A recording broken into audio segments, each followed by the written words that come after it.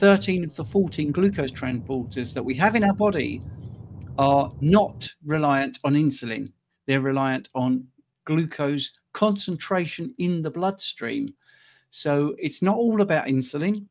It is all about glucose concentration in your bloodstream. The reason I'm saying it as clear as that is because people seem to lose sight of that particular thing. So when you're eating lots of carbohydrates, the concentration's going up. Yes, you need some insulin, and the insulin is going to be high because the GLUT4 transporter will push glucose into the muscle.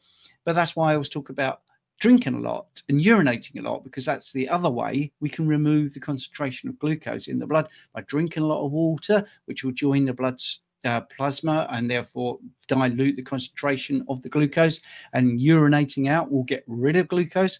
So look at diabetes more holistically. Don't get too big on the numbers.